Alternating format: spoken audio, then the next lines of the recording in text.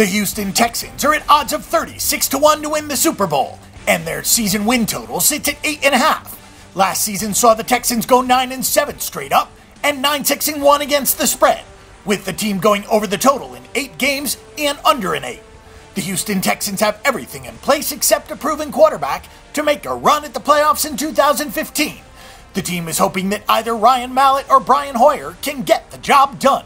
Regardless of who is at quarterback, they will be able to hand the ball off to one of the top running backs in the league in Arian Foster. The Texans have solid defense led by All-Pro J.J. Watt, and it could be even better this season if they can get Jadeveon Clowney healthy.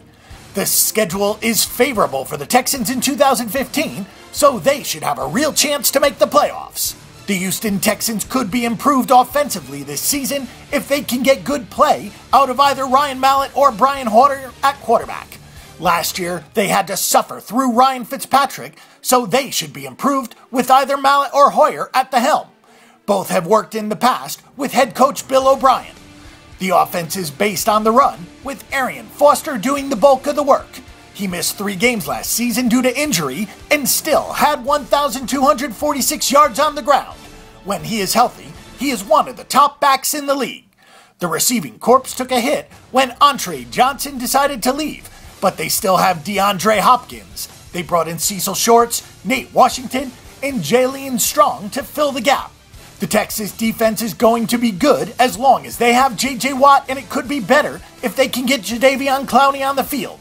He barely played last season due to injury. The Texans brought in Vince Wilfork, who had been with New England, so they should be better against the run. They also get Brian Cushing back, and if they can keep him healthy, that will be a huge plus.